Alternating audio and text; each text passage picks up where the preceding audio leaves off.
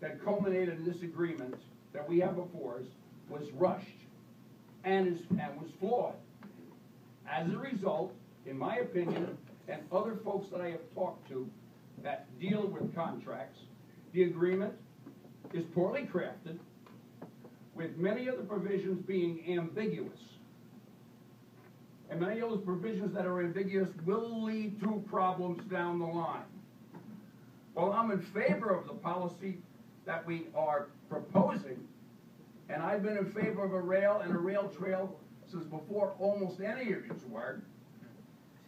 I cannot vote in favor of a flawed document like this because it jeopardizes in a serious way the taxpayers of Ulster County.